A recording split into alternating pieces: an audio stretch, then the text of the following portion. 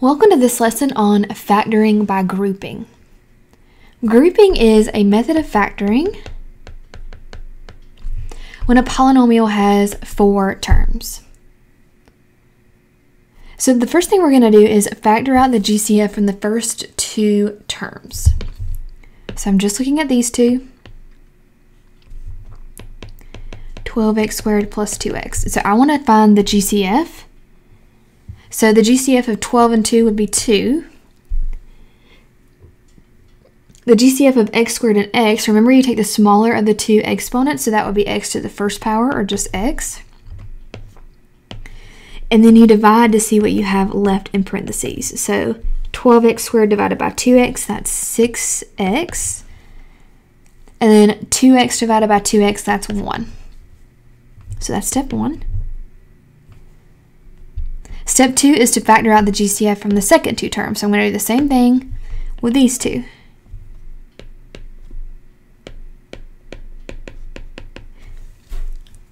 All right, now if you have negatives, go ahead and factor that out. So I'm going to factor out a negative 5. I can't factor out a variable because there's no common variables. Only the first term has an x, the second one does not. So let's see what we have left here. Negative 30x divided by negative 5, that's positive 6x. Negative 5 divided by negative 5, that's positive 1. All right, and then the last step, if you notice, you have the same thing in the parentheses for both, and that should always happen. That's how you know you did it correctly. So I'm going to write that first. And then I'm going to write what I have left, the GCF for both, in the second parentheses. And remember, we can always distribute back to make sure we did it correctly. So let's see, 12x squared minus 30x minus 2x plus 5. And then let's see. Looks like that works. Now it's a little bit different than the beginning one because I factored out that negative. So these both change signs, but I have the same terms. So that is correct. All right, let's try another one. So I'm going to factor out the GCF here. Let's see, that would be x. And then I have 2x plus 1 left.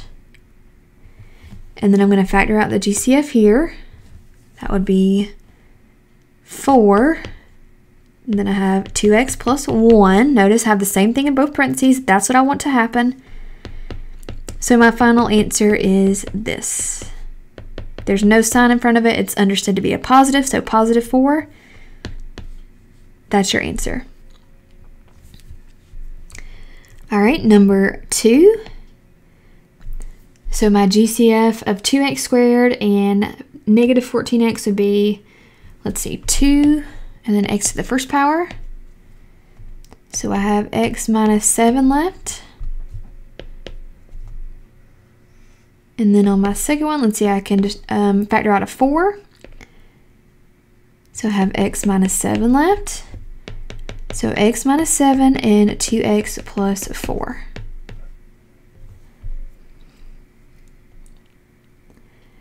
All right, number 3. Let's see, I can factor out 5 is the GCF of the coefficients. And then my variables, remember I want the smallest exponent, so x.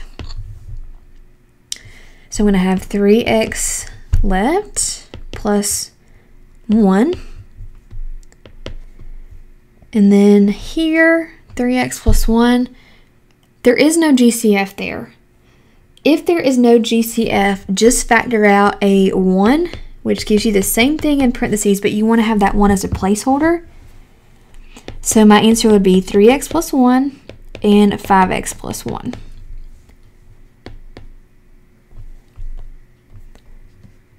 All right, pause the video and try 4, 5, and 6 by yourself.